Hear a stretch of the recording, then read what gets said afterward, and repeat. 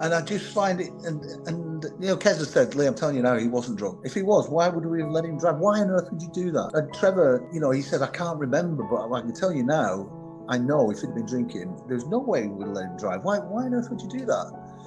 And so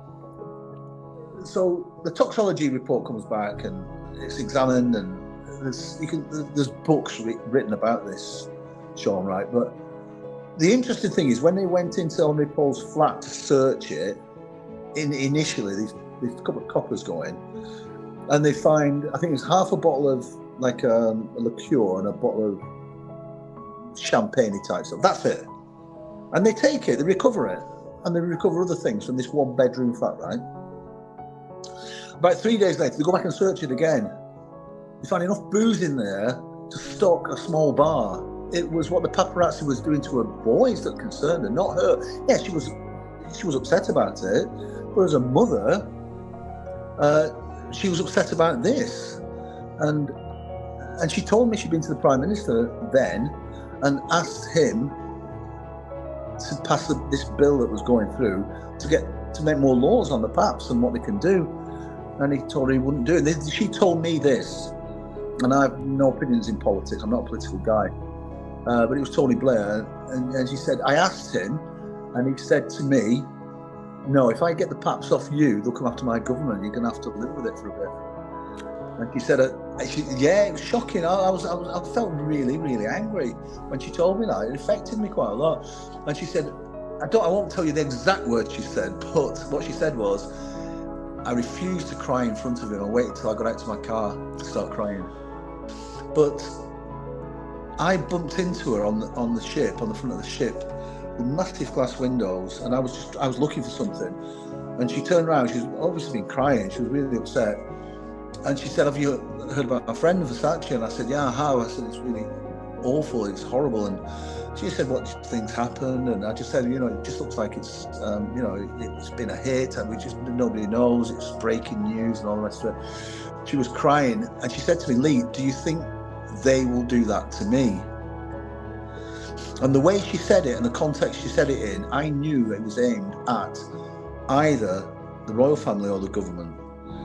And at that moment, in somebody's moment of need and grief and desperation, that was how she felt. And I was like, whoa, this is one, I've got to get out of here, because she came very close to me.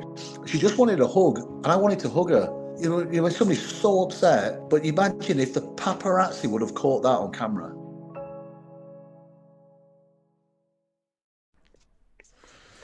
Hello, everybody. I'm here with Lee Sansum, who is an eighth. He's got 8 dans in karate, which is a hell of a lot, and he's doing fantastic work with the kids. He's got karate schools across the country, but you're tuning in today to hear his stories about Princess Diana working as a bodyguard, and that came through his relationship with the Al Fayed family, which we're going to get to shortly. So a huge thank you for joining us firstly, and congratulations on the karate schools. Yeah, cheers, Sean. Yeah, it's the karate schools that we have. It was a lifelong passion, really, and we've kind of turned it now into, we've got a program for athletes, and you know, we have a very professional schools. And my son Damon, who was on the Taekwondo Olympic team for 12 years, and he's a former kickboxing world champion. So he's come back home now, and together we're doing some great things in our communities with the children, and also with our elite athletes. But more, you know, 99% of the people that come to us, they're children or young people, and they've got a lot of issues and problems with resilience, mental issues, and all sorts of stuff. So it's really rewarding using our style of martial arts, which is a mixture of karate, taekwondo, and kickboxing, just to address some of these issues. So yeah, it's really rewarding. And you're glowing with tranquility, but it wasn't always like that, was it? You went through hooliganism, and your sensei basically told you you've got to stop that lifestyle, otherwise you're going to end up in prison. And you made a decision, didn't you? And you never looked back. Yeah, it was a decision, and it was.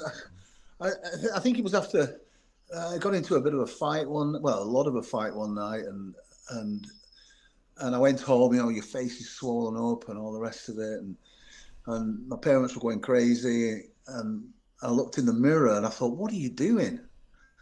And I think it was that moment then that I kind of realised I couldn't behave like this if I wanted to be a top sportsman. It just doesn't go together. And also with the karate at that time, well, I mean, even now, if you can't control yourself outside the dojo, because you're representing the school, aren't you, and the community and the country as well. You know, I fought internationally, so I think at that young age of 18, 19, I kind of thought, right, I've got a choice here.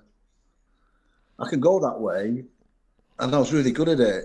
But I probably end up in strange ways, prison like a lot of my friends, or I can go that way, and I can still fight because I enjoy fighting. It's the chemicals that are released into your body that you become addicted to it. Like you'd be addicted to anything, cocaine, drugs, alcohol, whatever. You get the same rush. You get the same rush from fighting and being in that community of like-minded people that kind of support you in what you're doing, and you just get wrapped up in it. And so I did that, but I did it with the karate world. I was a karate player at the time, and I got my kicks from that. So thank the Lord, I kind of went that way, and that was a massive turning point in my life for many reasons, you know. And Lee, did you serve in the military? Yeah, I was in the military for 10 years. I had a great time in the military, did some fantastic work, different jobs. So I joined in 1985 as a military policeman. And I'd just come back from South Africa. I was living over there. And I just bumped into a school friend in a pub. And he was telling me about all the things that the military police do. I was like, wow, I didn't even know that world, really. And I thought, that's quite a diverse things you could do, and I thought, you know what, I really fancy that. So I went to a place called Sutton Coldfield, where you used to go there for 3 days, kind of assessments, and then I was an engineer at the time. I served my time as a boilermaker, sheet metal worker in the local factory, and the army wanted me to join the engineers, obviously, because I was there. I was a tradesman. And I really fought like mad to go in the military police. And I remember this major who was talking to me, he was getting quite angry, really, because I wouldn't go in the engineers. And he said, right, if you go with that lot, I'm going to tell you now, you'll have no friends, life will be hell. And I said, I'm doing it.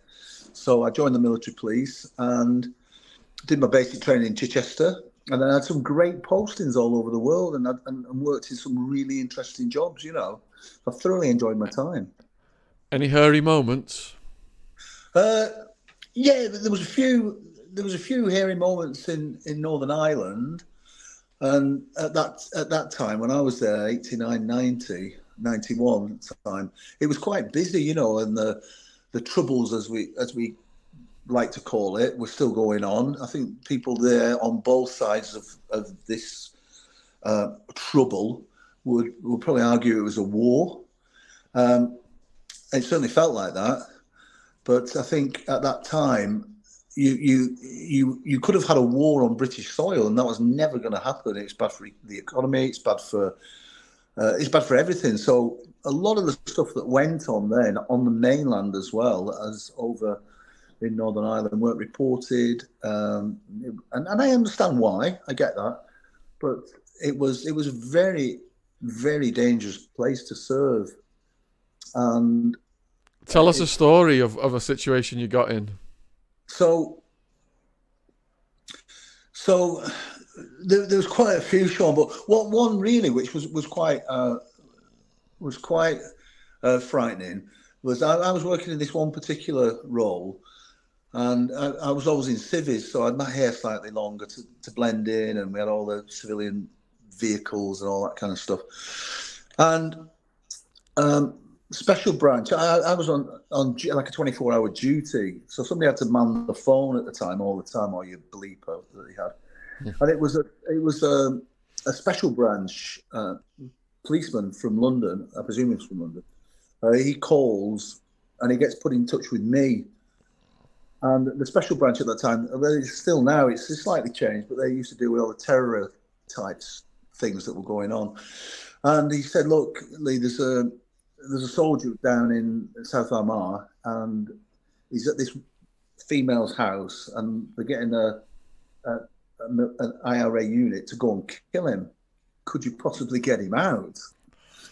And I thought, right, okay, here we go. So I called one of the lads, and we jumped in our car and got all our weapons and stuff, and off we shot. It must have been maybe about, I don't know, 9:30 in the evening. And I remember it was cold, and there was a bit of sleet blowing and all the rest of it. So we got down to the local RUC station and told them what, the address, what had happened. And this guy, what he'd done, he'd been working there with an infantry unit prior to this. And he'd been on chat up, where you would talk to people coming past you, whether it's whether the road was blocked or whatever, and you had a position called chat up, and you would talk to people. So he'd been approached on chat up by this beautiful young girl who'd chatted him up, and it's called the honey trap. So when he went back to Germany with his unit, they were still in conversation, and she persuaded him to come over. And obviously, she was going to marry him. Everything was going to be good, and it was going to be, everything's going to be great. Young men with their testosterone, eh? So off he went, and so he's in the house, but he's got a plaster on his leg. He's broke his leg, so he's got a full length cast on. He was from a Scottish regiment. He's in this house. I didn't know that until later on. But so we got in the RUC station and said, "Look, we've got to get this guy out." And the RUC guys who were there, they said, "There's no way we're going into that place." He said the local infantry battalion were in there last night. There was shootings, there was bombings, and the whole place is lit up. There is no way we're going in without the military. So they get on the blower to the local colonel. He says, "There's no way I'm taking my guys in there. You're going to die. You're not going to go in." So we were sat there thinking, God, and the time's ticking on, and I'm getting calls from this policeman saying, "You've got to be quick." And he's almost counting down to the minute, and all of a sudden, it might have been about midnight, something like that. There's a shift change in the RUC station. So the new commander comes on with his guys, and the old commander goes. So we start getting the feeling from the people we're talking to that the new commander's a bit gung-ho, and he loves this kind of stuff, right? So this commander comes in, and he's briefed all his men. And he comes in and said, "Gentlemen, what can we do for you?" So I tell him the story. He says, "Great, we're going." I'm like, "No." I said, "But the military won't go." He said, "No, we don't need them." And I'm like, shit, you never went anywhere without the military. I'd done similar things like this in West Belfast, and we might have had, I don't know, a big military presence. You might have had 200 people on the ground. So I thought, right, here we go. So we all get into these armoured vehicles. I think it was about 4. And now, the thing is that the IRA are going to get there around about the same time we are, and everybody knows it. So we're in the cars, everyone's shouting and just really getting everybody going. And we got to this place, and everybody kind of deploys to kind of coordinate off. And it's dark, and it's really cold, and a bit of snow's flying. And we just kick the doors in and just burst into the house, clearing the rooms and everything. And I find this guy in a sleeping bag on the floor of the lounge. And anyway, we grab him, realise he's just in his boxers, realise he's now got a plaster on, and drag him back out to the car, get him in the car, and we're off. And this takes probably, I'd like to say it took about 10 hours, but it was probably about 4 minutes. And you're in the back of your mind thinking, if these guys come here, we've got a lot of trouble coming our way. So that was, the adrenaline was going, and you got back, and it was just incredible experience. Yeah, and you didn't have time to think about it, So that was up there on the scary experience time, So Lee, how did you get into bodyguarding? So what happened, Sean, was when I left the military, I was determined not to go into security, and I don't know why, because it wasn't like it is now. The close protection industry was very, very small, very well paid, and it was organised by only a few kind of people then, usually ex-SAS, ex-military police, because it was military police that did all the close protection, you see. And I'd done some work in witness protection when I was over in Northern Ireland as well on another job I was doing. So I went into engineering, back into engineering. I probably lasted about a week, 2 weeks, just couldn't deal with it. And then I started selling some kind of insurance type stuff. I was really good at it, made a load of money, and I thought I'm just going to persevere with this. And I did that for probably about 3 months, 4 months. Hated every minute of it, but could just do it. And then I got somebody at the local military police unit. I settled near Donington, where I left. I settled in a beautiful little place there called Newport. Gorgeous little house by the canal, very peaceful. And somebody said, "Oh, the Al Fayed team are looking for new members." There's a guy, Paul Hanley Greaves, he was called, new head of security, and I knew him from Ireland. And so I thought, right, I've got to get out of this insurance. This is killing me, man. So I gave him a call. He said, "Lee, come down to London. We're doing interviews." So off I went down to London, and you had to do various tests, various medicals, quite in depth, and then you had to do a handwriting sample. You know, when they read about your personality. Have you seen it? I'm sure, yeah, when they do all that. Yeah. Like if you're big old handwriting, if you're an extrovert, all big, that kind of thing. Yeah, well, Mr. Fayed, or the boss as we used to call him, he was big into that. He'd done for everybody, and it's when you see it, it's absolutely insane. So because Paul wanted to start something really quick, he says, "Lee, you don't need to do your handwriting. Just come down." So within a couple of days, I was down on the job. But the other lads who was there when I was there, they did their handwriting test, and some didn't pass it purely because of that. That's nuts, isn't it? But when you believe in something, and I've seen the results of some of these, and it is that person to a T when they do it. But this is funny. One of the lads, because he had really bad handwriting, when he went home, he got his wife to fill it in for him because he didn't know what he was. Right? And I was there when it came back, and Paul was having a laugh. And I said, "Well, what's the score?" He said, "Well, it comes back that he's 3 months pregnant." I'm serious. Right. Anyway, this lad got a job in the end, and he was like, we've never let this down. He didn't even know his wife was pregnant, and neither did she, by the way, and she was pregnant. Wow. That is nuts. Wow. Nuts, isn't it? So how long did it take you when you got the job to actually meet Mr. Fayed, the boss? Right. So it was a procedure that they used there. So what we used to do is go down to his kind of residence and some offices he has on Hyde Park, a massive complex, 3 buildings all intertwined, and we call it the Bubble. And it was in his residence block, and in there were really rich people that lived on all these floors. I think the first up to, if I can remember rightly, maybe the 9th floor. Then the next floor was Dodi Fayed's, and then the family had theirs, and they had the offices on top. But you had really well-known people, and not so well-known, but extremely rich people that had their flats there: 1 bedroom, 2 bedroom, 3 bedroom, 4 bedroom, and some of them they only went there 2-3 weeks a year, and they were fully staffed as well. But I mean, it's so super expensive. But we had like a little reception and a glass thing there.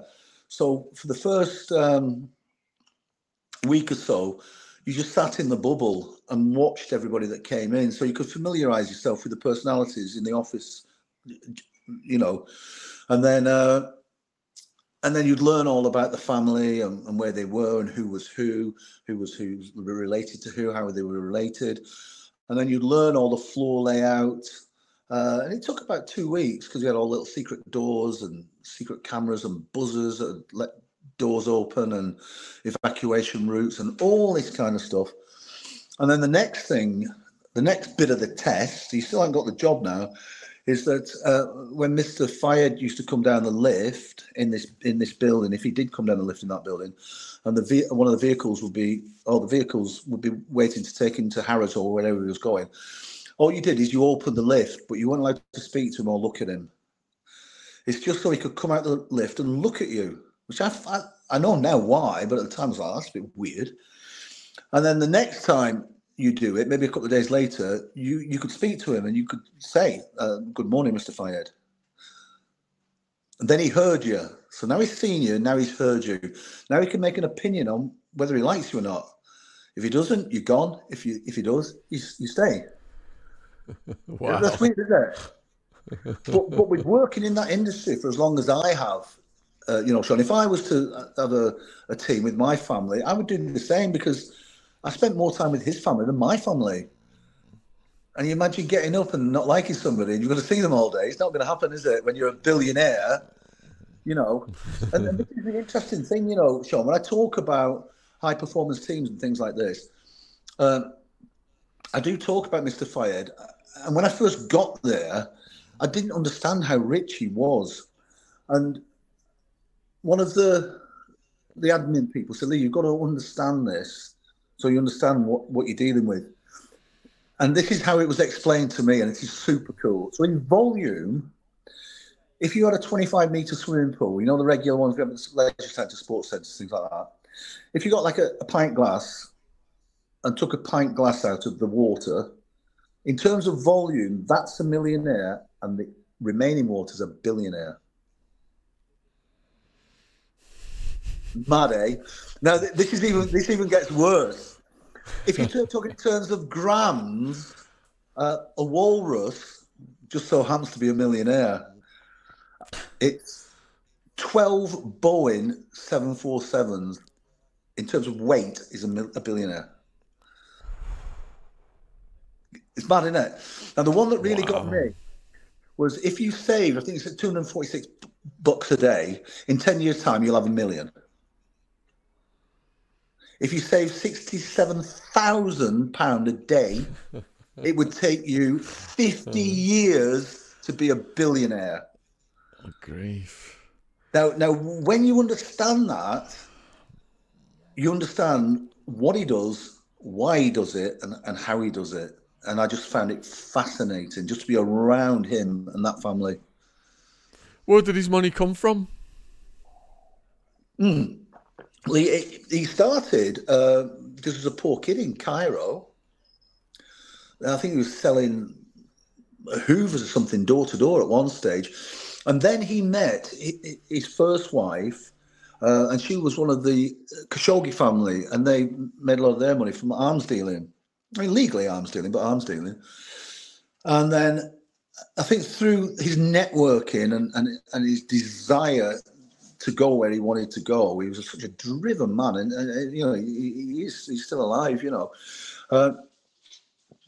and he worked his way up, and then he got a shipping line. So he had his own shipping line, and then he was connected with the Sultan of Brunei or Oman. Sultan of Brunei, I think. I've just come in. I've just walked in. My head's a bit. So anyway, this Sultan, he does a lot of work for him, and then what he does then is he buys Harrods, and Tiny Rowlands, who was trying to buy it at the time. There was a big court case and all the rest of it. And what Fayed did, in a nutshell, was he used this like credit card from the Sultan to buy Harrods. But he's selling his shipping line. Anyway, when it goes to court, essentially what happens in a very, very small nutshell, and there's lots of things going on as well at the time. The Sultan goes to court and said, "Yeah, I don't have a problem with that. My money's his money." He didn't steal any money to do this. He would have my blessings, and he doesn't need to ask me. So then he gets thrown out, but they put a smear on him by saying, well, he didn't actually do anything wrong, but it was ungentlemanly. Is that a word? Ungentlemanly, I think is the word. Ungentlemanly, yes. Yeah. So that's enough for him to lose the royal seal of approval and everything. And that's why he couldn't get his passport. For some of the people listening who don't know the history of it, all his family were here. They all had a British residency, but they wouldn't give it him because of this one thing. And the amount of things he did for the local communities and the children's hospitals and things like that went unreported. And the people he employed and the money he brought into the UK, it just blew my mind. But then it went for the cash for questions thing, which I was involved with. And what he did, he started asking the MPs to ask questions in the House about why he hasn't got his passport, start lobbying people. And, that's what he was doing. And they wouldn't ask the question, but he's paying them the money. And they're going on holidays, all paid for, to the Ritz in Paris and everything. But they're not asking the questions. So he had enough of this. And he went to the newspapers and said, right, you need to listen to this. And he just told it all. And it brought the government down. So he's now even less popular than he was. So, but he's a very strong-minded guy. He's an amazing guy to watch. Used to love watching him do his business. Incredible guy. And he was meticulous when he was walking through Harrods if he noticed anything out of place? You could not believe it, Sean, honestly. He's got Harrods, he's got an airline, he's got this, he's got that, he's got businesses all over the world. And every day he would walk through Harrods, sometimes for 20 minutes, sometimes for 2-3 hours. But every single day he would go, walk through, and then go up to his office. But as he's walking through, and he's crowded with people, he's got all these bodyguards around him. It's insane in Harrods, isn't it? It's a crazy place. And you'd see some dust. I remember one time, there's a bunch of umbrellas, and one was upside down in this umbrella thing.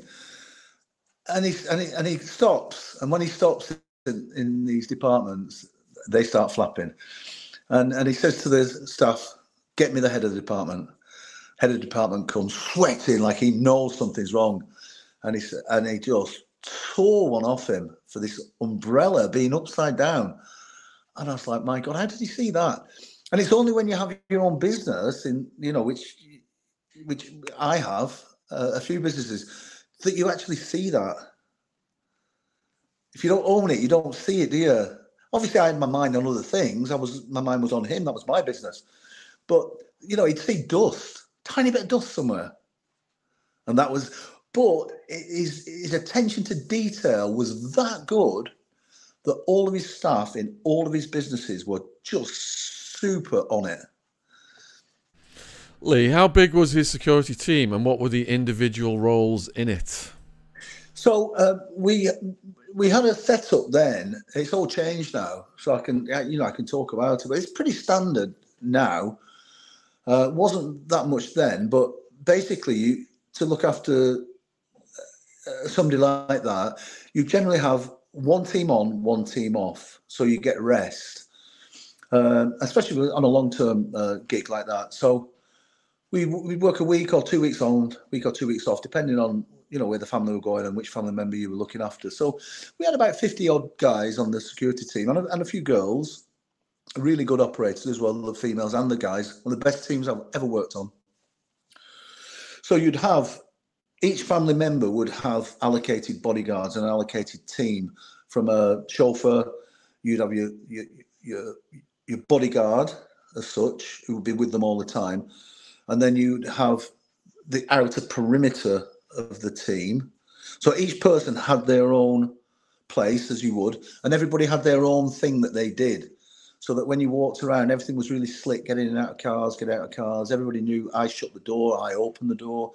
Just as simple as that, but down to the most minute micromanaging of exactly where do you stand, what are you looking at, where do you go, just so if anything happens, everybody knows what everybody else should be doing. And if anybody's taken out, you know you've got to cover their role as well. So it works like when you get a good team, it works like a really finely oiled machine. And it's really good to be involved in that, you know, especially from when you know the industry so well. And I've worked in quite a few really good teams as well, but that particular team was incredible. I think we had a briefing every so often by the person that runs us, this female. We used to call her Miss Moneypenny, and she gave us a briefing. And this we were talking about various things and our phone communications and everything. We were so far ahead of the time in the technology we had then. It was incredible. But she was saying, I think it was 2 years, it might be 3 years, I can't remember. I worked for I worked for 4 years for him. Let's call it 2 years. Out of the whole team, they had 0 days sickness. That's incredible. That's mad, isn't it? Wow. Yeah. That's really good. How did Princess Diana come into? I hope you're enjoying the podcast. Here's a word from our sponsor, Manscaped. Cannonballs. This summer, it's not about the size of those cannonballs. Thank God, as I can barely see them. Well, they were big enough to do the job, weren't they, Jen? We kicked. It's about making a splash with our friends at Manscaped. Prep for barbecue season by making sure your grill master has the hottest dog seen this summer. When you're at the cookout, let the meat speak for itself with Manscaped's Performance Package 4.0. It's time to get ready and not sweaty. The Manscaped Performance Package 4.0 has everything you need to guarantee you'll have the most mouth-watering treat at the party. They have built the ultimate bundle for your summer grooming. So, get 20% off and free shipping with the code SEAN20, SHAUN20 at manscaped.com. That's 20% off with free shipping at manscaped.com and use code SEAN20. Manscaped, the perfect way to get your patties sizzling hot this summer. Hoo-ha! Thanks for supporting our sponsor. Back to the podcast. Dodie Fayed started seeing the princess, and then she came on holiday with the Fayed family in their villa that they had. They sold it. I think it was valued at, I don't know, 70 odd million. So they used to go to Saint-Tropez every summer. So they had places where they go every year to their, you know, whether it's New York, wherever, where they had their places. But Saint-Tropez was always somewhere they went in the summertime. So I'd been out there for a few weeks. And then I came back whilst the other team came on and took the family to Iceland. And when they came back from Iceland to Saint-Tropez, we were waiting for them. And we knew that the princess and the princes were joining them on a holiday. So that's how I got on that job. And it was a last holiday with her children before she died in that incident in the tunnel. And I welcomed her ashore. So she came off the tender, off the super yacht, came on shore. And I just, you know, said, well, welcome to Saint-Tropez. And she said, thank you. And off she went, you know, but she's the first thing she said to me as I kind of held my arm for her to get hold of if she needed to get out the tender onto the jetty, which was on their private beach. She said, oh, what, more heavies? And what she meant was more bodyguards.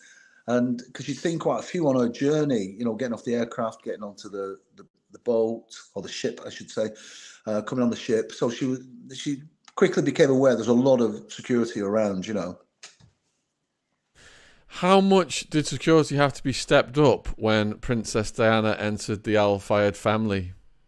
Yeah, well, we had to beef it up quite a bit. So we had extra people there, probably double that we'd usually have. But the security protocols and everything was exactly the same. So there wasn't a heightened stance as such in the team. We were at a high stance anyway because Mr. Fayed had death threats on him and all sorts of stuff. So we were always operating at a high level, which most close protection teams, are the elite teams, are always working at a high level. So all we did was we just got more people to provide security for the residents. So you've got your resident security going around with the dogs and all that kind of stuff. And they generally come on and they work the evening. And then you have day shift residents, security. So it allows the close protection team to come and go as they will without, you don't even have to think about the security of the residents because it's all taken care of by the resident security team, you know. So, yeah, so that's what we did, Sean. We just beefed it all up. But we didn't know what was going to happen. And at that time, when you do your risk assessments and you're looking at, you know, who's possibly going to come and do anything to the princess. And it could be anything. It could be taking an inappropriate picture. It could be putting a listening device. It could be a physical attack. She had a lot of stalkers, by the way. It could be anybody. But we kind of did our assessment and we thought she was heavily involved in the demining program, and she worked with the Halo Trust. And I've subsequently been back with them and taught some of their teams who were going out into hostile zones. And it was really weird to just go in there. There's pictures of Princess Diana everywhere. But she was heavily involved in that project.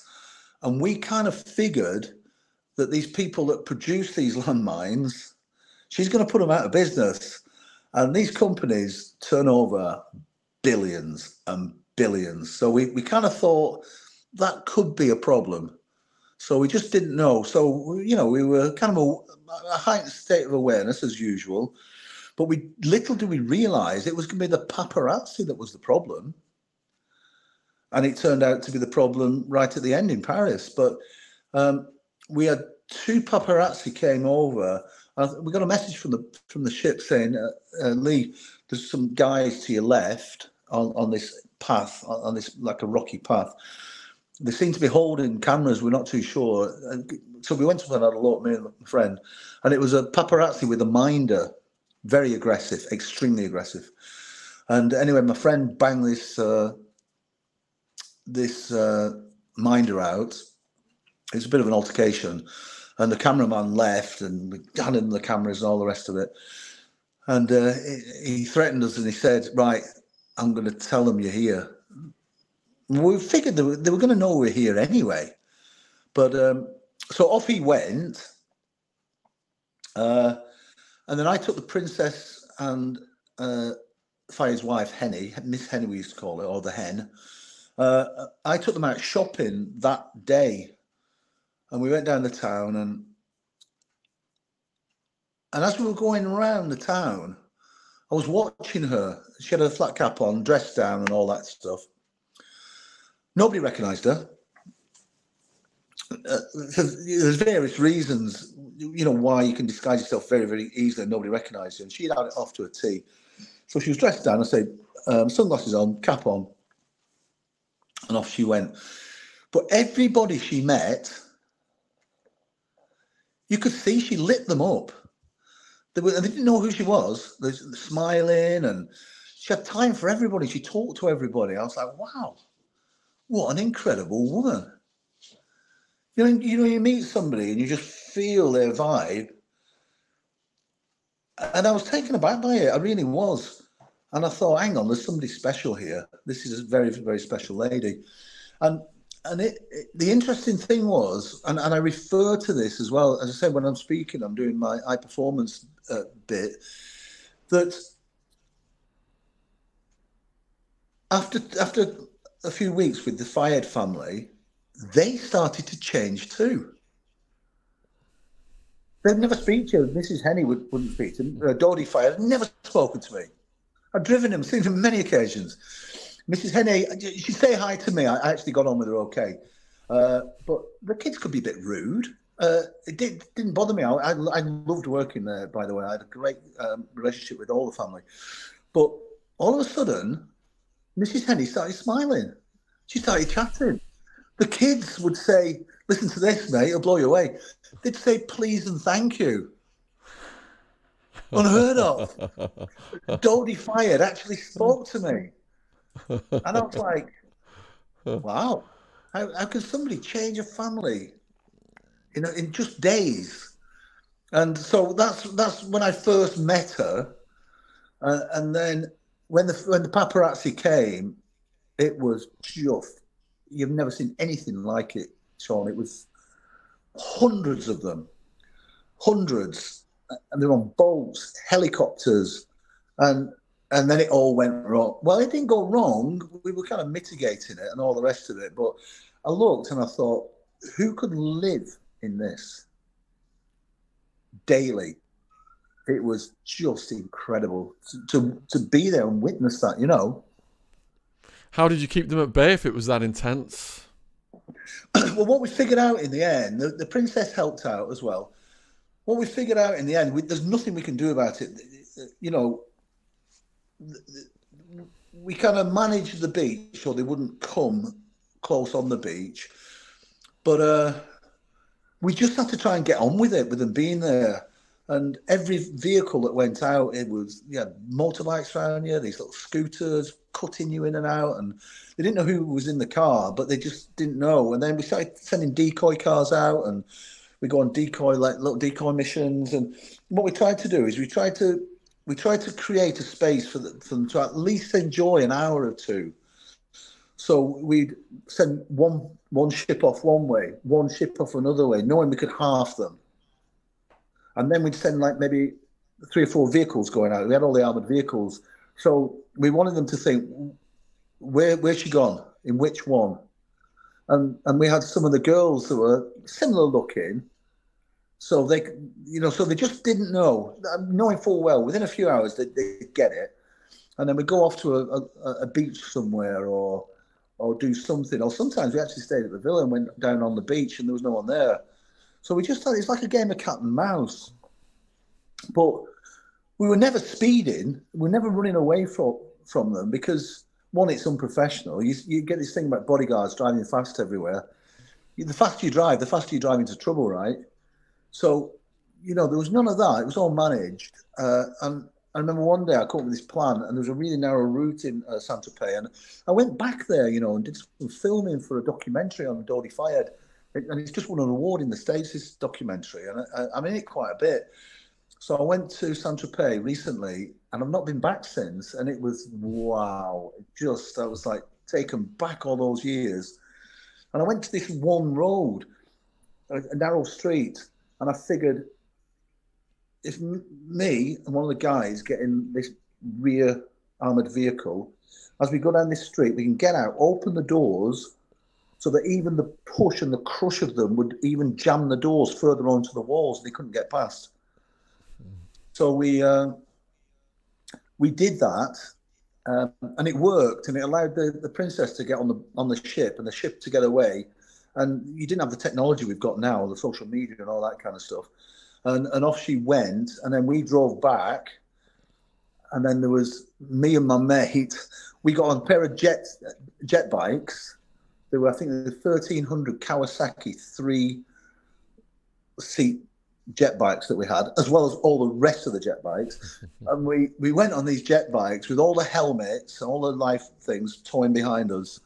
And we went, I think it was about, 45 minutes, an hour to get there, going against the tide. When I got there, I was like, if I never see a jet bike again in my life, it'd be too soon, So we took them there, they played there, and then when we came back on the jet bikes, and they went back on the ship and then came straight up back on the beach, So it all sounds very, very billionaire-ish, doesn't it?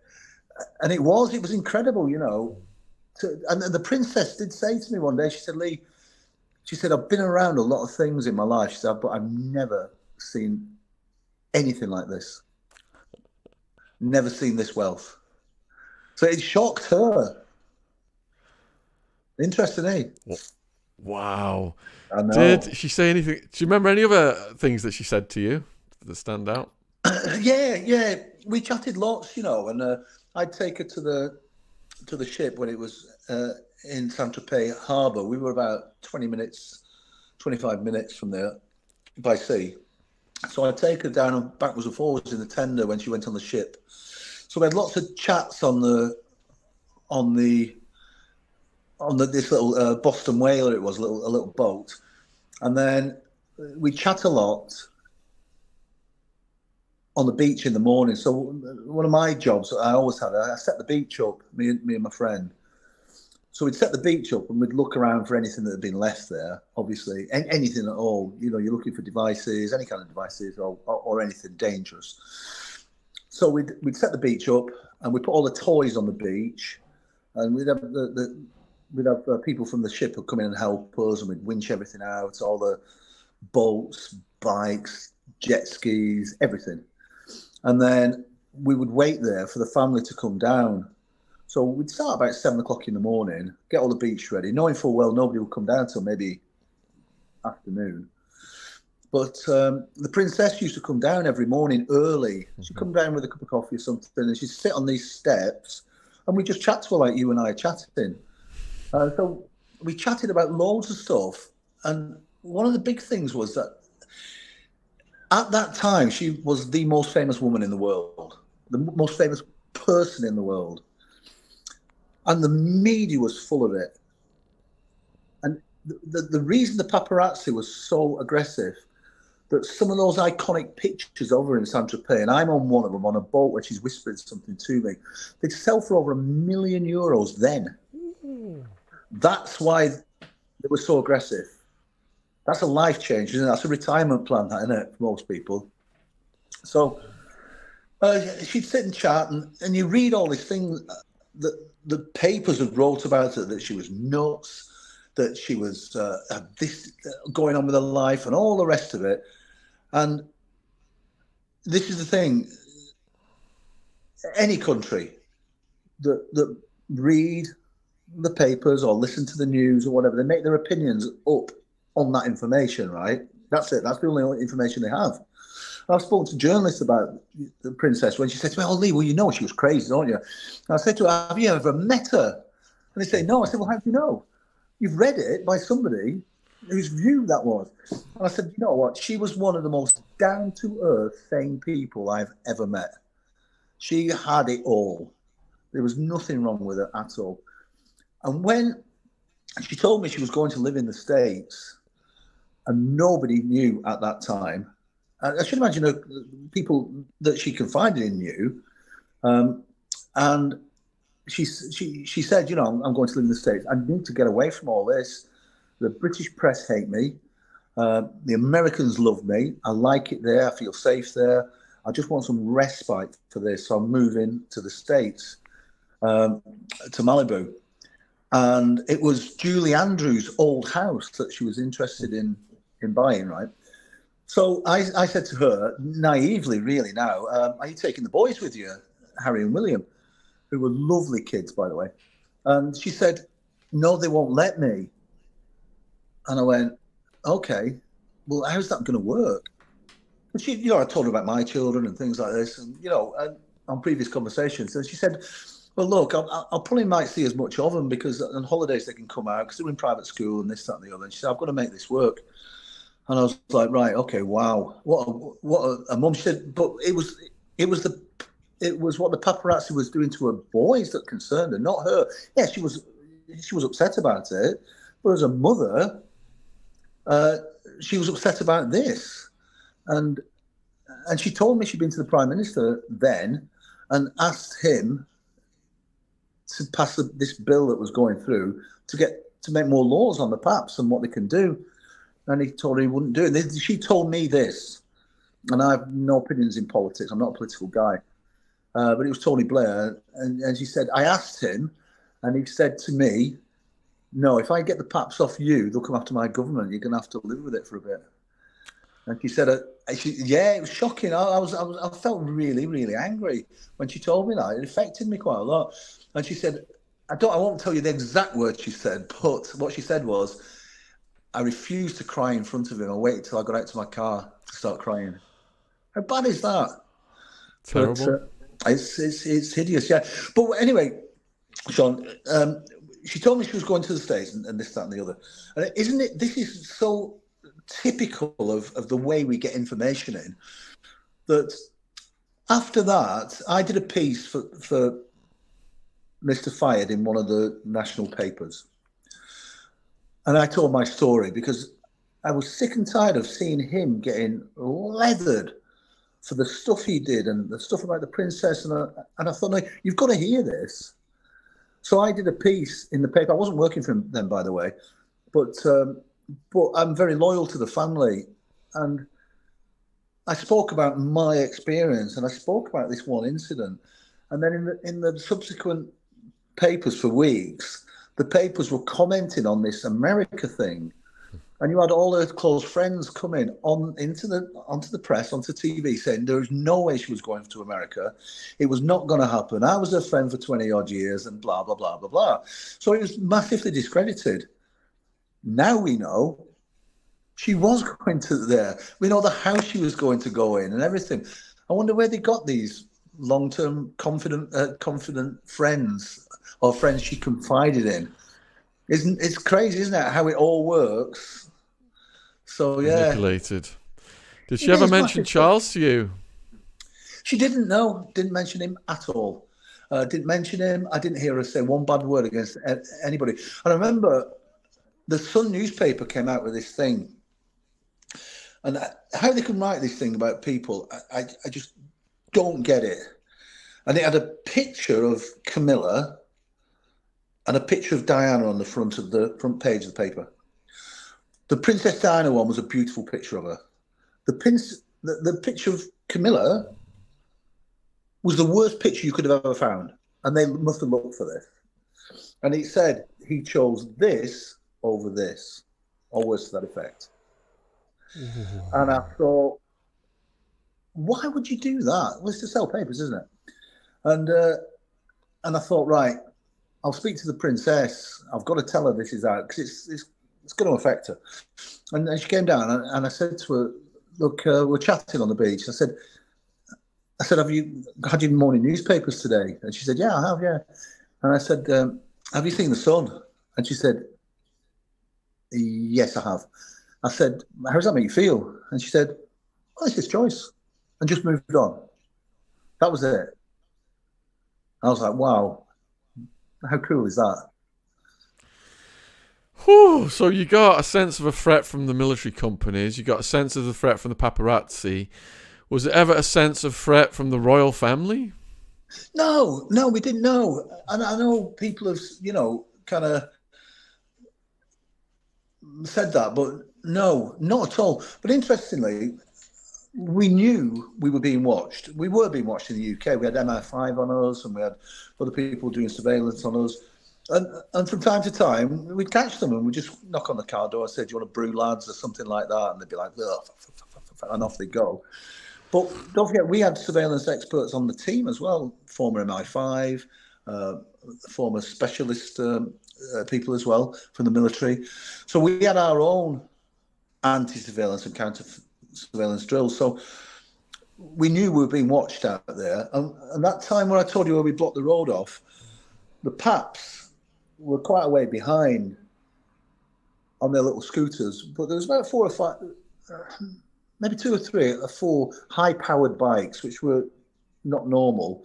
And these people got off the bikes, these guys, and came to us. And they spoke to us in military terms, like, lads, are you going to let us through? You're right, mucker, are you going to let us through? And we said, lads, you know we can't. And they went, you're not going to? I said, we're not moving. And they went, yeah, okay, cheers, fair do, lads. Got on their bikes, and off they went.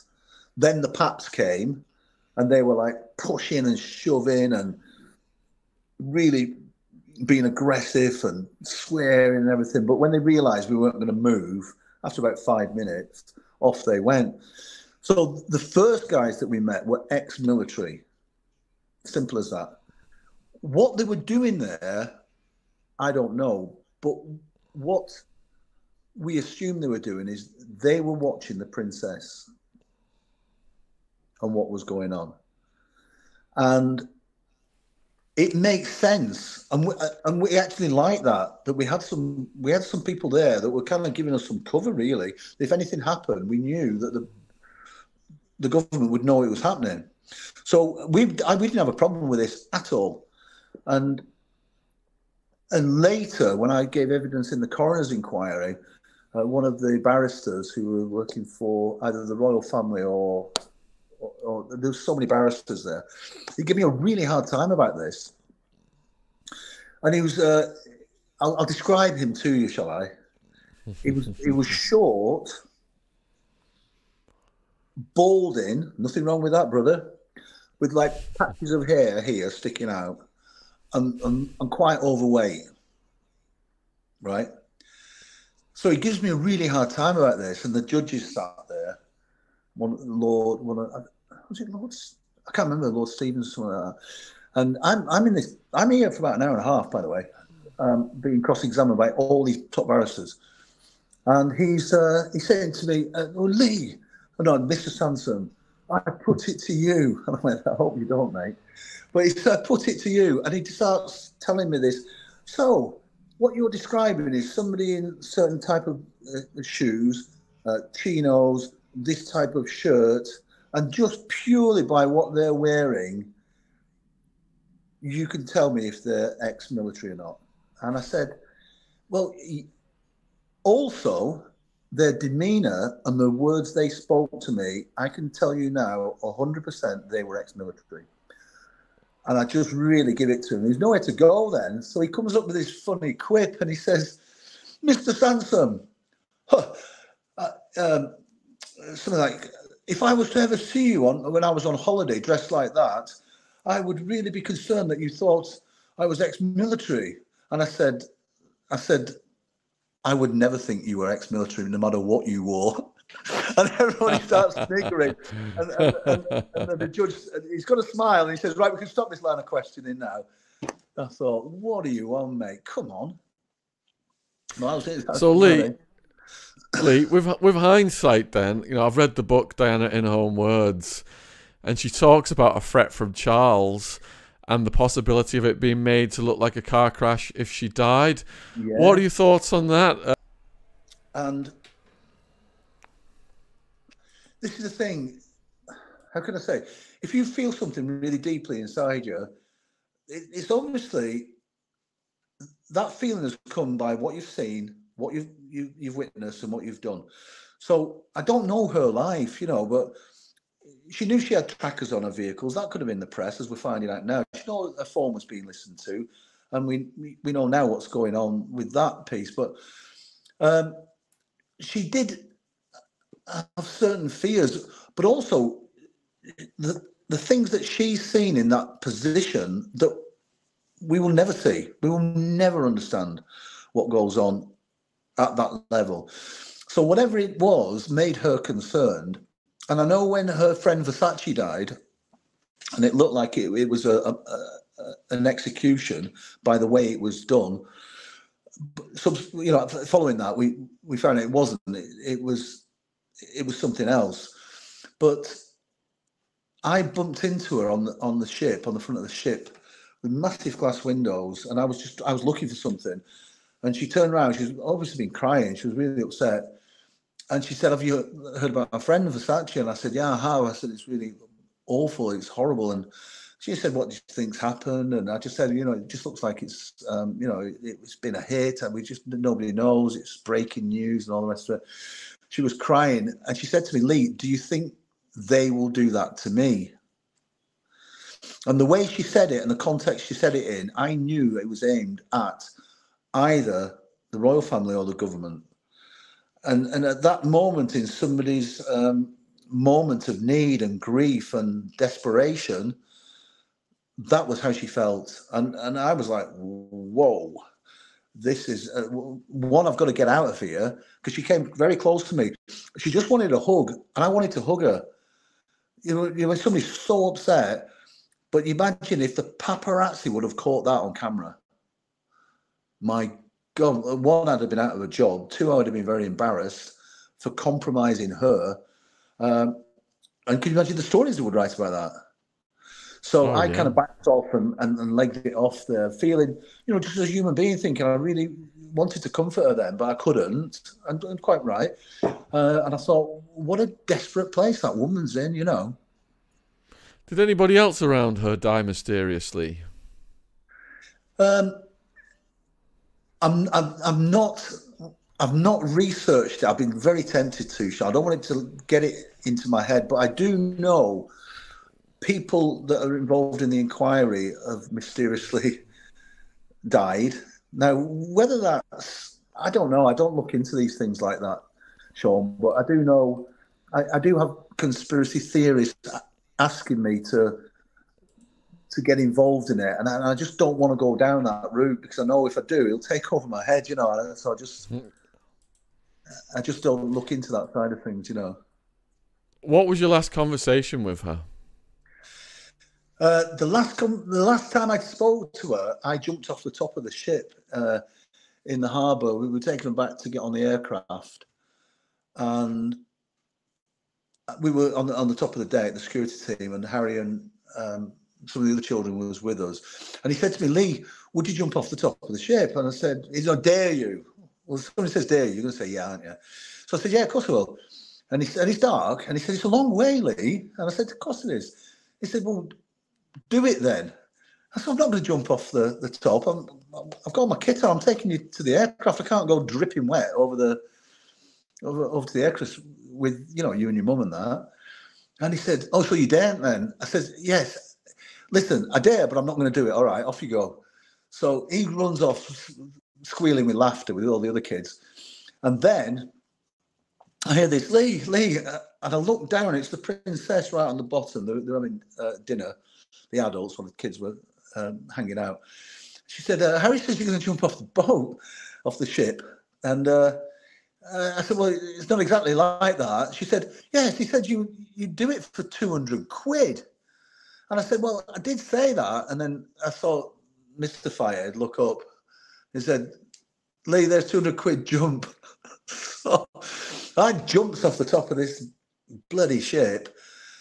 And then I come back on, swim back up and come back up. And she's there shrieking with laughter and talking, shouting at me and all this. And off I go. And that's the last time I spoke to her. So what other interactions did you have with her kids?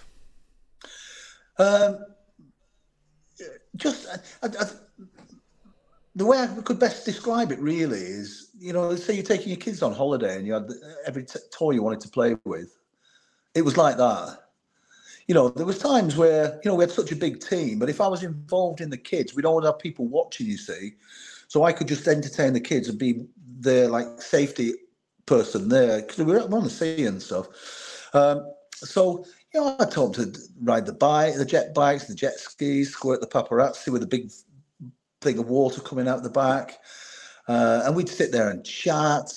I was doing some kickboxing we had a small gym there, and I got the princes there and tell them because they used to like martial arts. So just doing cool stuff with them. It was really, really, it was a great job.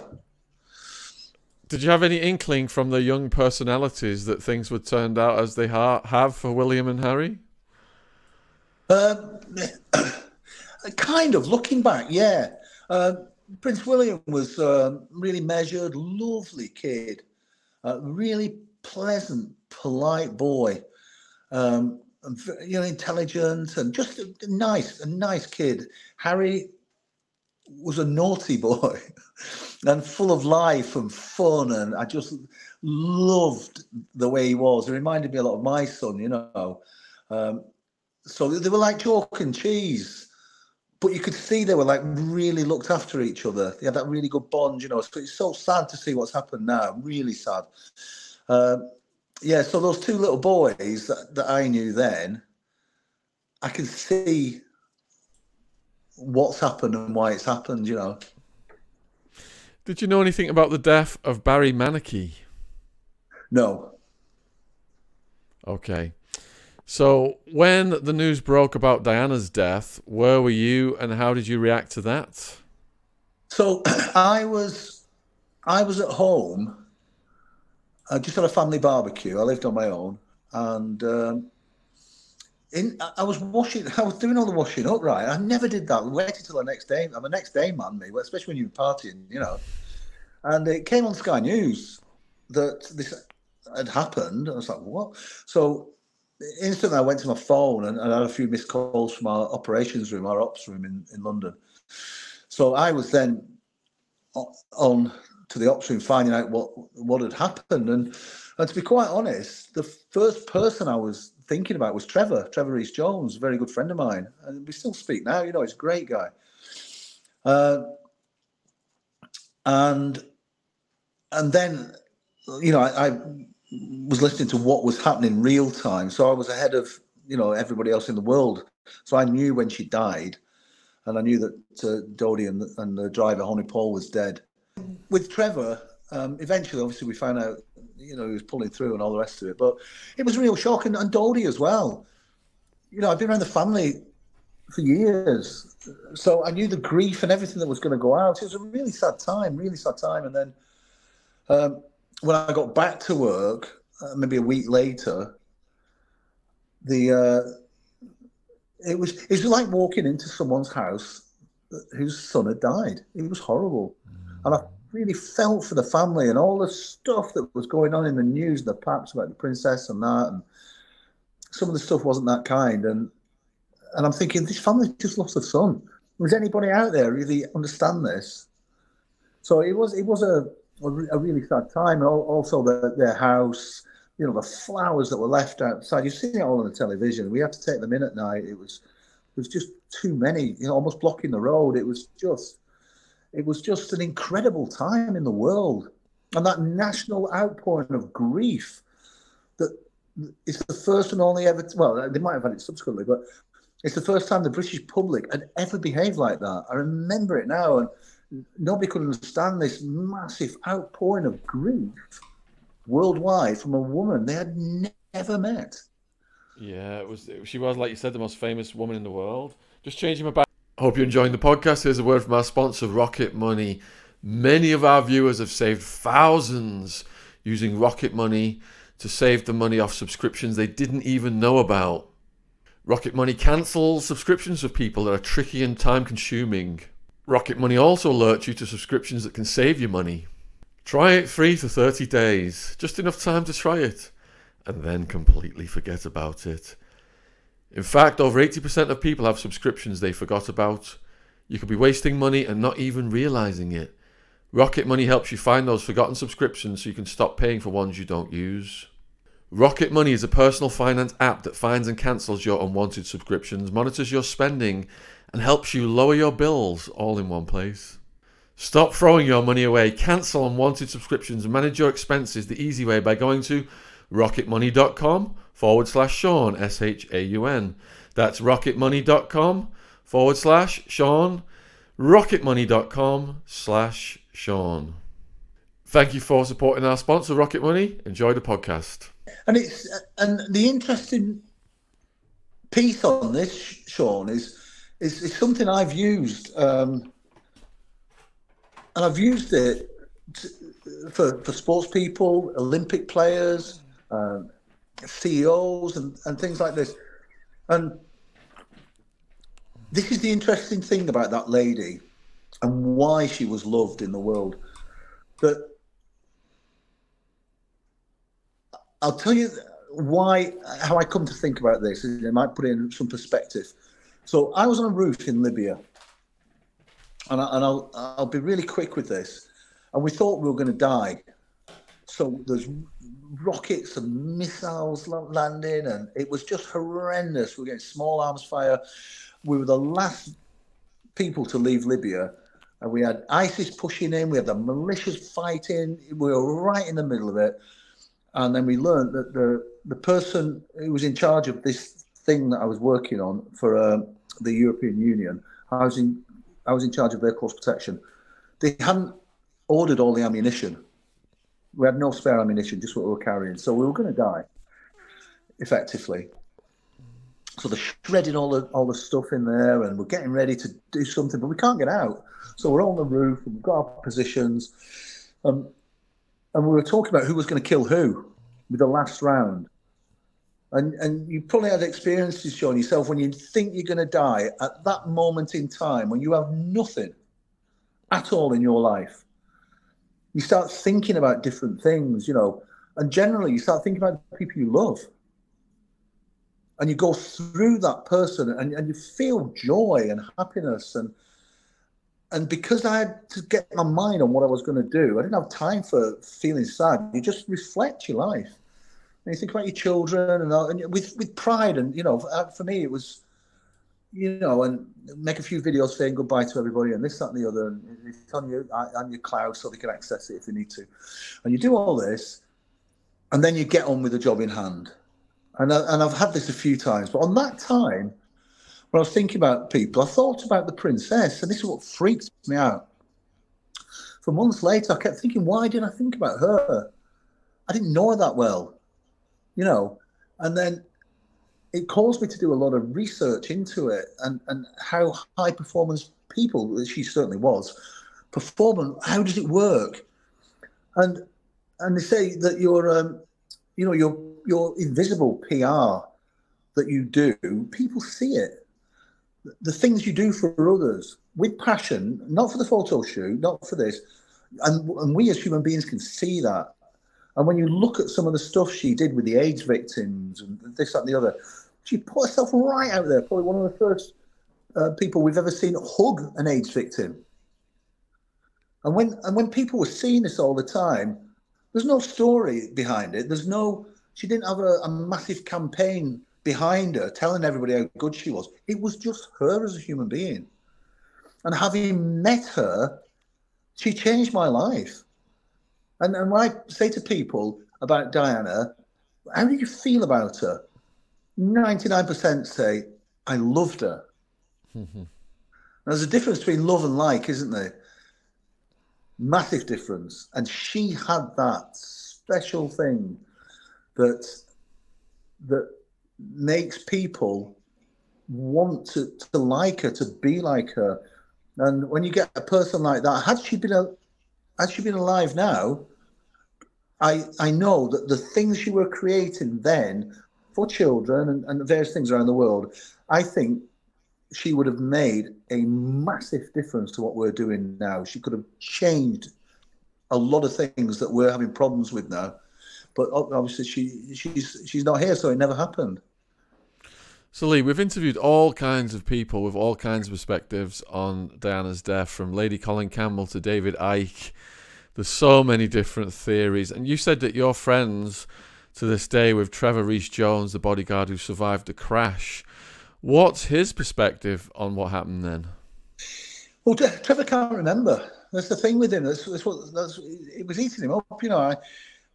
When he came to the family house in Oxted, and he came and I saw him. He was about my size, you know, 6'2", about 15 stone. He's a fit guy, ex-paratrooper. And he came, and I'm looking at this shell of a man, hideous. I think he had 152 pieces of titanium in his face, which they reconstructed from one photograph, just one grainy photograph. And I saw him. He must have lost half his body weight, and he couldn't walk, other than being assisted by someone. And I said, Trev, are you sure you want to go to Dodie's grave, which was on the grounds, a massive place to have? And he said, Lee, I really want to go. I said, come on, I'll take you, mate. So I put him in a golf buggy, and I drove him out there, probably about half a mile. Drove him out and drove him to where Dodie was laid to rest. And I picked him up like a child out of the car, and we went over to the graveside, and he was really upset, and he's looking and confused as well. And it was a really emotional time for me and him. And I'm holding him, and he said, Lee, I've been involved in the biggest thing the world has ever seen, and I can't remember a thing, and it just eats me up. That's crazy, eh? He can't remember a thing. So what? Like, he's not got complete amnesia for his whole life, though. What do you know? What the last thing was he remembered? He can remember being in Paris. He could remember things before, but he just could not remember anything from probably leaving the hotel to when he recovered in hospital. So it was just that space of time before the incident. Yeah. Yeah, and what actually happened. So what do you think about the rumours that she was pregnant and stuff like that? I tell you what, I don't know. I know when it came out in the press when she was in Santa Fe, and there's a picture of her there with a swollen tummy, and is she pregnant? And when we looked at it in the press, we said that's been doctored, man. She wasn't like that. But back in the day, then, you know, they were doing stuff like that. So the picture wasn't a true picture of her, but we had a little sweepstake, you know, because we didn't know, and it never crossed our minds until we saw it in this newspaper, a national newspaper. So whether she was pregnant or whether she wasn't, I don't really have an opinion on it. I just don't know. But what I know do you? Sorry, Go Sean, on, keep going. Yeah, keep going. When you read the conspiracy theories, and obviously I know a lot about what happened in the tunnel and all the rest of it, and the time delays and all that stuff.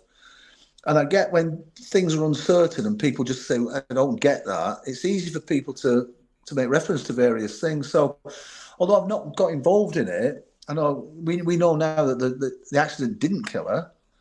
It was the time delay on getting from the accident to the hospital. That's why she died with a small bleed in one of her lungs. One of the latest pathologists has said. So, you know, people ask, you know, why was the crime scene? Well, was it a crime scene? Why was it washed and jet washed shortly after? Why were the cameras off? Why didn't they find these bikes that would follow in her? And there's a lot of whys there, isn't there? And I just don't know. I think it was an accident. I think it was caused by somebody else in that tunnel, and I think those people were working for a government, just keeping an eye on her. I think it was just something that, whether they were involved or not, I think it was just a tragic action. She might have nipped something, hit something. I don't know, or you know, the driver. But what I do think is that there were people from a government in that tunnel at that time that saw what happened. Lee, can you detail what happened in the tunnel then, please? So it depends on what account you're listening to. So the driver was speeding. He'd had alcohol, and they run into, you know, one of those pillars in the tunnel, and the crash hits. They don't have the seatbelts on. Dodie would never wear a seatbelt. I'd fall out with him. I would never drive any of the family without a seatbelt. And if Mr. Fayed caught you doing that, you were sacked. Dodie was a bit of an enigma. He hated wearing his seatbelt, but he knew when I got in with him, he'd put it on. I just wouldn't move. I'd call his dad and say, "You need to speak to your son. He won't put his seatbelt on." I didn't care. I worked for Mr. Fayed. I didn't work for him. And so Trevor had his seatbelt on. When he left, he didn't have it on. And this is another conspiracy theory saying, well, he then put it on later. Well, that's standard drills for a bodyguard. You know, when you're leaving, you don't put it on, and when you go when you're getting to your venue, you take it off. And there's a lot of reasons for it, but one of the reasons in Northern Ireland you used to do it, you used to set off and leave your door open. If there's a device on, you'd hope it'd blow you out your car. If you couldn't check your car, if you're in an area where you couldn't check it. So it's probably ingrained into a lot of the British mill. So him having his seatbelt on in the tunnel, and he didn't when he was setting off, that's standard drills. But when the car hit, his body could have a seatbelt on. He took all the impact for the princess. So she only had a broken arm, I think, and a cut on her leg, and this tear in her lung. So her injuries weren't life-threatening at that time. What happened to them made them life-threatening and eventually killed her. This is absolutely mind-boggling. So how far away was a hospital that could have saved her life? I don't know the exact distance, Sean. It's something I've looked at it a lot, but it's something I try and detach myself from. But I think I'm right in saying that you and I could walk there quicker than it took carrying someone than it took for that vehicle. But apparently the French claim it was protocol at the time, and whether it was or whether it wasn't, but it was interesting that we had the inquiry into the accident. Years later, we had the coroner's inquiry. And a lot of the evidence that came out in the coroner's inquiry contradicted the first inquiry. But by then, it was out of the public mind. It was gone. It was, let's move on. But the French pathologist and their toxologist didn't come and give evidence, and the doctor didn't either, I believe, because he said it wasn't in line with their national security plan. Wow. When this starts happening, and it gives people cause to think, I don't get that. That's what the issue is.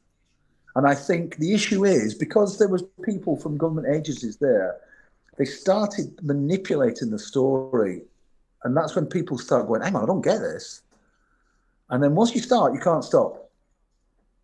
So, yeah, I do think there's people in that tunnel who could tell us exactly what happened. I do think it was an accident. I don't think it was any attempt to kill her. I think it was just purely an accident. And there's people in there that went, we can't be seen to be here, and they bugged out. Lee, are you aware of what happened after the crash then? Like the time it took for an ambulance to come, how long she was in the ambulance, you know, how long after the accident she actually died, things like that? Well, I think she was still alive when she got to the hospital, but the time scale and all the rest of that, it's if people are interested, you can read about it. You can get access to the coroner's inquiry and read exactly what happened. But the time scale of when the ambulance kept stopping and starting and stopping and starting, and the doctor tells his story as to why that was the case. But at the time, I think most people thought that can't be. That can't be right. It would certainly not happen in the UK, but the French are adamant that it was their protocol to do that then. I don't know. To stop and start for what reason? I think it was to stabilise her, to give her treatment. There is a story behind it as to why it happened. And everybody thought at the time, that's crazy. Why would you do that? You've got a casualty in your vehicle. You've got to get them to where they're going to get life support, and you've got to get them there quick. And that's generally when you triage people and you do all this. The people, you've got to get them to that specialist in a window of time. And if you don't do it, the likelihood is they're going to die. We know that. And we knew it then as well. But apparently the French system, they didn't work like that. But who knows? So, Lee, do you think that there were vested interests out there that were rooting for such an accident, or may have gone so far as to take advantage of the accident? In what way, Sean, take advantage? Could have interfered with the process of her getting the necessary medical treatment to save her life? I don't think so. I think that would have been so... If you wanted to kill someone, this is one of the most complicated ways of doing it. They'd be far easier, you know, and it's... I think the doctor who did what he did, he might have been overwhelmed by when he found out who was in that ambulance, because he didn't know the scene. And I think once he found out who was in it, he might have been in shock. I don't know. I just don't know. So if you'd have been on duty that night, what would have happened? Well, I say this, and I say it because I know it's true. They both would have had their seatbelts on. And I know Trevor and Kez who were working out there, they were working 18-hour days, you're hanging, you're tired, you can get ground down by the principal or the people you're looking after. You know, they might have just have had enough of Dodie fighting with him over this seatbelt issue. I don't know, but I can see why things happen. But I was always strong on that, always strong on that. Even when I've worked out in the war zones I've worked in, you know, we lost a group of guys in Somalia. Their 4x4 vehicles crashed and it killed them. They didn't have the seatbelts on. You know, once these things start turning, it's like a tumble dryer and you're in it. And so I've always been big on seatbelts. And what about so people wearing their seatbelts? What about drivers consuming alcohol? Yeah, this is another thing where it doesn't add up. So Henri Paul, I've spoken to Kez, and who says this guy hadn't been drinking. Like, you don't drink when you're working, and you know when you've been. Kez was a Royal Marine and a former Royal Marine policeman, whose job it was to go and lock up drunken Marines and stuff like that. And so he knew when somebody had been drinking or not, as we all do. But when you've worked in that environment, you're quite aware if people have had a drink. And I just find it, and you know, Kez has said, Lee, I'm telling you now, he wasn't drunk. If he was, why would we have let him drive? Why on earth would you do that? And Trevor, you know, he said, I can't remember, but I can tell you now, I know if he'd been drinking, there's no way we would have let him drive. Why on earth would you do that? And so the toxicology report comes back and it's examined, and there's books written about this, Sean, right? But the interesting thing is when they went into Henri Paul's flat to search it, initially these couple of coppers go in, and they find, I think it's half a bottle of like a liqueur and a bottle of champagne type stuff. That's it. And they take it, they recover it, and they recover other things from this one bedroom flat, right? About 3 days later, they go back and search it again. They find enough booze in there to stock a small bar. So the question is, did they overlook it, or was it put there?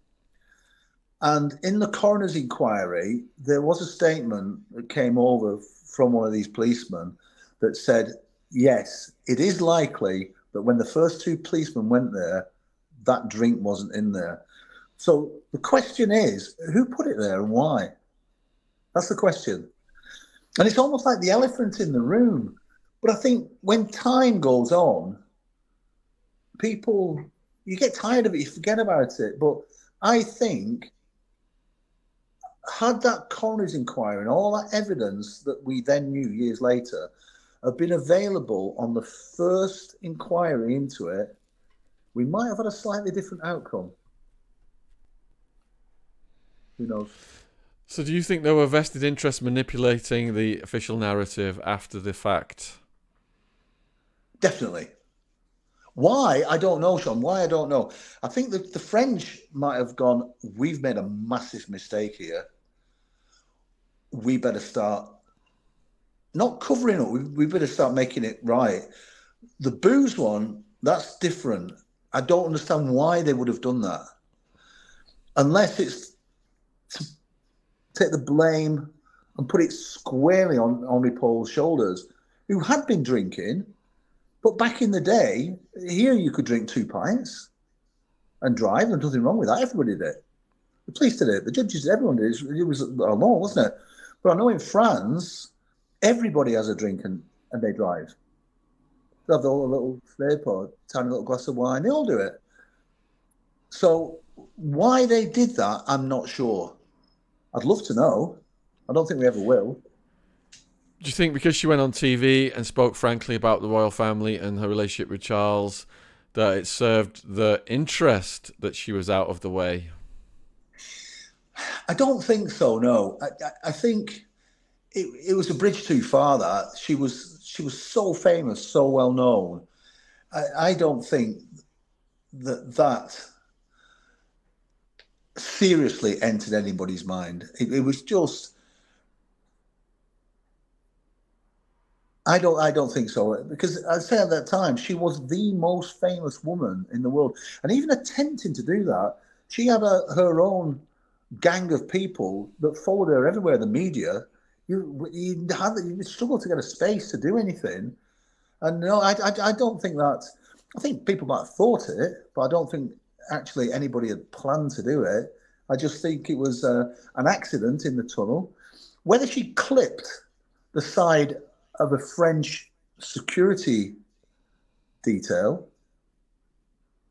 or something like that, or somebody they had paid to be in there, and she clipped that vehicle, which there is evidence to say it did clip a vehicle, which was never found. It goes on and on, Sean. It does. There's so much stuff that went on.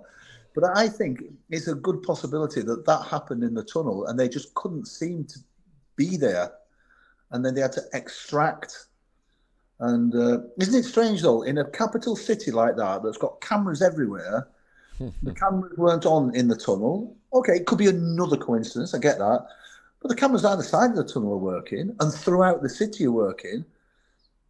There's no way you could drive through the centre of Paris in a vehicle and not be seen on various cameras and just disappear. And all the eyewitnesses that saw these high-powered motorbikes follow the vehicle in, and a vehicle, I just think that's the only plausible thing I can think of, is that the security services were there, maybe have clipped the vehicle unintentionally, an accident occurred, and they had to go, right, we need to sort this out. We can't be there. So you talked about Diana, being bombarded by the media everywhere she went. But did she have connections in the media that you were aware of that she tipped off as to her locations? No, she said to me that everywhere she went, they were waiting for her, and she knew that she had either devices on her car or her phone was being hacked or something. She knew it. And interestingly enough, I said to her, I've just remembered his name now, it's a long time ago. I said, who's looking after that side of things for you? She told me this guy's name, and I knew this guy, and he was very, very good at what he did. And I said, you tell him he needs to be a bit more proactive. That car needs stripping down. You need to take it in the garage, you need to strip it down and then put it all back to bits again, But she said everywhere she went, they would be there waiting for her. And this is the thing as well. Imagine you're head of the Secret Service of Great Britain, and you're in London, and you're in your office, and the princess is kicking about. This is 1997, by the way. And I came in as maybe Prime Minister or something. I said to you, Sean, mate, you're in charge of this setup here. Where are the princes and the princess? They're on holiday somewhere. And you went, I don't know. So you don't know where the heir to the throne is? Nah, not got a clue. Okay. Can I suggest you get somebody on this? Because we really need to know where these people are. And that's the thing, when my evidence of me saying people were watching us, which I thought was really good, we thought it was great. Can you imagine them not having a clue where they were at any one time? No. It's not going to happen, is it? We've got the best. Well, you can argue with the best. I argue with the best because I've worked with a lot of these guys, and they are incredible people. We've got the best security service in the world, and they don't know where the heir to the throne and the second heir is, by the way. They haven't got a clue where they're doing what they're doing. And it's just nuts. It's so naive to think that. So while she was going back to the thing, as she's kicking around London, it's highly possible that she had government people watching her and looking after her and just being there. Because it'd be nuts not to. Why wouldn't you? So why did you decide to write a book, Lee? Well, it was lockdown. I'd just come back from Saudi Arabia. I'd just been out there for 5 months teaching their military. First Western contractors, private military contractors ever to go out there. It's a great job. Massive learning curve. Loved it. Came back and we had a big project there. And I had a big project going on in Mali for the UN. So both those contracts finished with COVID and stuff like that. So I'm sat at home with nothing to do whatsoever, doing martial arts online. My instructors are, helping our kids do something. And I thought, what am I going to do? And I thought, I've been asked to write a book many times, and the time wasn't right. So I got a ghostwriter, and it was a nightmare, this guy. It was so hard work. He wanted to write my story like it was his story. And I didn't figure this would ever happen. And it got to the end. I had to get rid of him. I said, look, mate, I can't do this. It's too much. And then a friend of mine, Nick Dunn, who was one of the Chennai Six, the lads that were in prison in India. We've had Nick on the channel. Great story. Have you? Great guy, Nick. Great guy. So Nick comes back. He's only been in the country a couple of days. He comes on my course. Comes on a close protection course. because the CEO of this company thinks it'll do him well to get around all military lads again. So he comes on my course, and I teach him, and I look after him. Nick, I love you, brother, but he's like a baby. I had to really look after him. He'd lost everything. He was even struggling to speak, with having that experience and just coming back in. And anyway, he did the course, passed the course, and he's a great guy. Great guy. So he writes the book. So I call him and say, Nick, your ghostwriter? He said, yeah, tell me about him. He said, he's a great guy, this, that. I said, would you ask him if he could be a couple of minutes of his time? I need some help. So I called him, Howard Linsky, and he said, "Little Lee, I'm really busy." He's one of the Penguin's top crime writers, and it's his first autobiography, or the biography done for Nick. And he said, "Well, I'm extremely busy, and what's your issue?" And I said, "Well, this ghostwriter was an absolute pain in the arse." And he said, "Well, Lee, what's your story, mate?" So I give him a bit blast of my story, and he said, "Right, Lee, stop. Can I write your book?" And I went, yes, you can. So we did it online through interviews and Zooms and this, and we wrote it throughout the whole of lockdown. I'm just looking at it now. You got it very highly rated on Amazon. Yeah, it was number one at one stage of their bestsellers list, and I wrote it, Sean, for my kids. That's why I wrote it, because I wanted them to have something to make reference to their children about what I did, because I've done loads of different stuff in the security industry, and that's only half the book. Half the book we had to take out. Some of the stuff I couldn't even put in, but half the stories and that we had to take out. But Howard said he loved them that much. We did them all, and then they thinned it all down. Then we got the legal people in, and they trashed a load of it that we had to take out. And eventually we come up with the book, as you can see now, The Bodyguard, which is called Saving Diana in America. It's exactly the same book. They changed the title for some reason. So we have the book, and then my wife writes a piece in there about being at home, thinking I was dead and all this. And I've not read it yet, but she writes the whole chapter in there. I will read it one day. I'll take some tissues out. And then my son, he writes a chapter in there as well about his life with me and how it affected him and helped him do what he was going to do. But I've had some great reviews, and Howard is, because he's such an amazing writer. The first time I started reading it, I was like, whoa, this is me. It's such a weird thing to do. But yeah, it was a project through lockdown. Did they make you take stuff out about Diana, and what were the reasons? No, there was nothing about Diana that I took out. So everything's in there, but there were certain references to military stuff and some of the people I've worked with, some of the organisations I've worked with. I couldn't put their names in, or names of people, or this, that, and the other. But still, the stories are really cool. The essence of the stories would probably actually be better, to be quite honest. But I had to take references out of certain things, and yeah, so it was a challenge. I can see you got fantastic reviews, but do you ever get any threats or blowback? Not really, no. And Sean, I never read the reviews, never read anything like that.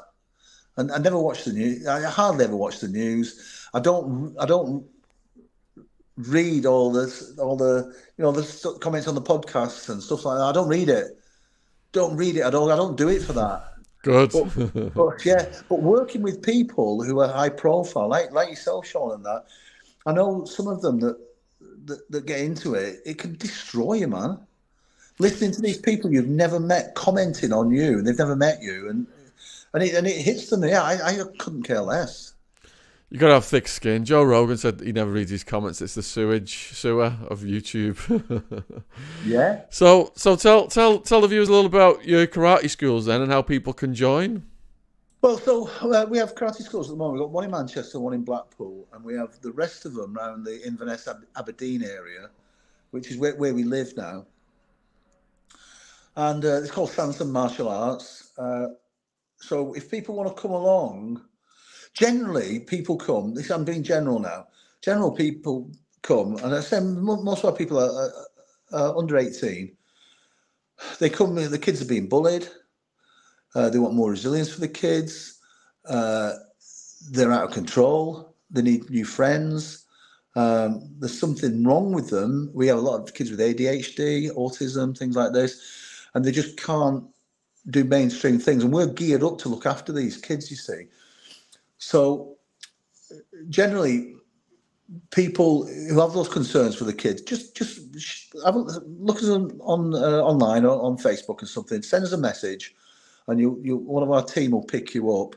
And then generally, what we do is the kids come in, try a few classes, make sure that one, make sure they're right for us, but two, make sure it's right for them, and then we'll put them in whatever age group they should go in. So we've got the age group, we've got programs for kids from 3, and we have dedicated teams that teach all the groups. But our passion is the sports side of things as well. So we have an athletes program, and what we're doing now is we're working towards 2028. So you've got Taekwondo in the Olympics then. So we're looking at some of our team now, and you never know. That's our vision. If we can get them ready and up the rankings, we might be able to change people's lives, you know. But most of our athlete kids, we will get them up to national and international level. But that difference between a world gold or Olympic medal and winning a lot of international tournaments, it's so slim. And when the athletes get that good, it's just that tiny fine tuning we need to do, you know, and we've got the skills to do it. So we super focused on our athletes, but also super focused on our student body, you know. So Lee's had an amazing life story. If you want to check his book out, The Bodyguard, there will be links in the description box. If you've got kids that you want to join his karate school, or if you want to get in touch with him about karate, the links will be down there as well. Huge thank you for all of your time today, Lee. Much appreciated. Please let us know what you think about this in the comments. And we look forward to seeing you next time. So cheers, much love and respect wherever you are watching this in the world. Thank you again, Lee. Thank you.